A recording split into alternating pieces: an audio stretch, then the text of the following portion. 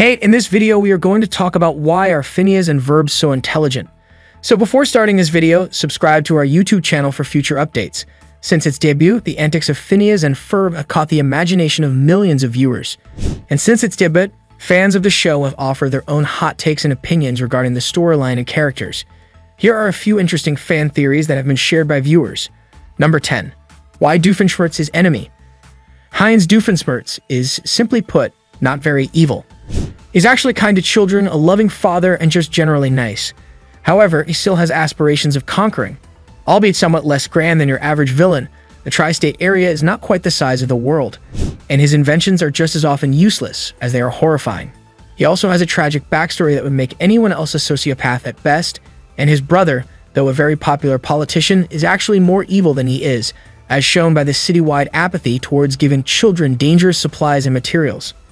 Dr. Doofenshmirtz's first scheme shown was to cover the entire eastern seaboard in tinfoil. How would he accomplish this, you ask? Through a giant magnet. He had created a magnet powerful enough to cover the eastern seaboard in tinfoil from a great distance away and targeted enough that it didn't affect every other piece of metal in the world. Number 9. Why Perry lives with Phineas and Ferb. As seen in the movie, he does scan Phineas and Ferb's inventions. Also, when Phineas say his iconic line, "Ferb, I know what we're gonna do today." In the episode in which Perry dreams that they found out his secret identity, a SWAT team comes and takes Phineas and Ferb, probably to lock them up in an effort to prevent them from becoming a threat. This second mission goes to other people's pets like Isabella's Chihuahua. Isabella is a potential threat because she's shown many times to be highly skilled in combat, and she's the leader of the Fireside Girls, which are very militaristic, skilled, and organized. Number 8. How Phineas and Ferb can afford to build their inventions. In Phineas and Ferb, it's a well-known feature of the show that the things Phineas and Ferb create are insane for a kid to make. In real life, the things they make would require a lot of technical know-how, and in some cases, outright breaking the laws of physics. However, let's keep some suspension of disbelief. Maybe these kids know things that the leading scientists of today don't. The real question is, how do they get the money for it?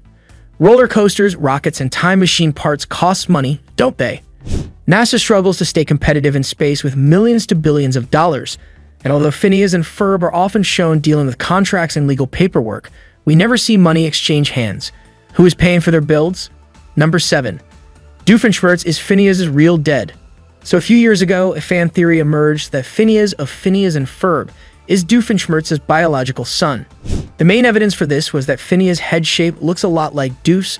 Phineas has a bit of the mad inventor about him. He's always the one who chooses some crazy build as the thing he and Ferb are going to do today, and that Linda and Doof dated when they were young, before Linda became a one-hit wonder pop star. This gained some traction before people pointed out the one very big hole in it, Candace. Not only does she not look anything like Doofenshmirtz, but she meets him in one episode and doesn't recognize him at all. Surely he couldn't be her father, so therefore he couldn't be Phineas either, right? Number 6. Why Phineas and Ferb are so smart.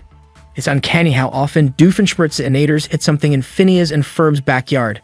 So here's the theory. When they were younger, Phineas and Ferb were hit with one of Doofenshmirtz's innators while playing in the backyard. The innators significantly increased Phineas and Ferb's intelligence, making them capable of inventing and building the types of things that they do. Number 5. Dr. Doofenshmirtz is running an insurance scam. In every single Phineas and Ferb episode, Perry foils Doofenshmirtz's plans and destroys his innator, usually also damaging his tower in the process. Something like that should be catastrophic for Doof, but 24 to 48 hours later, he's got a brand new machine set up. It's mentioned that his wife gives him alimony, sure, but that's nowhere near enough to cover his rent, food, and high-tech machines, and she cuts him off partway through the show. Doof is running a business, allowing him access to insurance.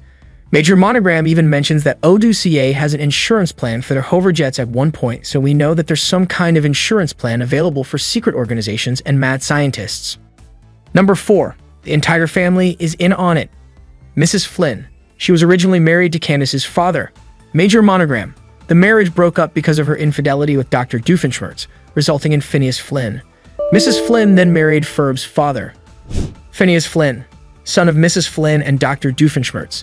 Stepbrother of Ferb Flynn. Half-brother to Candace Flynn. Very smart, although did not know how to apply his talents until this stepbrother Ferb joined the family and built Phineas' ideas. Ferb Flynn, son of Mr. Flynn, mother unknown. Really talented in engineering and construction, started building difficult items once he met Phineas, his stepbrother. Number 3. Everyone knows about Phineas and Ferb. Everything, but doesn't confirm it to Candace, as it would cut off the writings she makes about her daughter. While she may not actively be a part of the boys' adventures or only sees a small scale that's plausible for two young boys to accomplish, such as the treehouse episode, her own husband and other family members have been active parts of the boys' adventures, such as the Father's Day episode. Not to mention times the entire town has been a part of whatever the boys have done.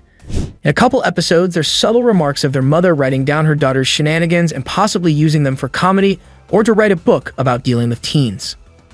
Number 2. All of the kids are in a psychiatric facility. The events taking place in the show are all the delusions of a group of kids in a children's psychiatric facility.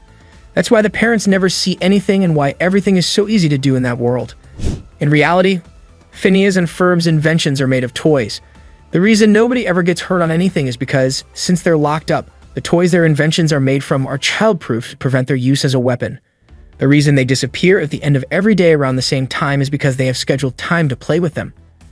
The reason the parents go away so often during the episodes is because, while they visit as often as possible, they aren't allowed to be with their children all day. The kids' minds make the grocery excuse to explain why the adults are so often absent. Number 1. Candace is stuck in a time loop. Candace is actually stuck in a time loop of reliving the same day that the boys built the roller coaster, with minor changes to hinder her from breaking out. That's why the same plot structure occurs every episode, and why she's the only one that notices it. So this is the end of this interesting video. Do you like it? Openly submit your feedback in our comment section. And don't forget to subscribe to our channel.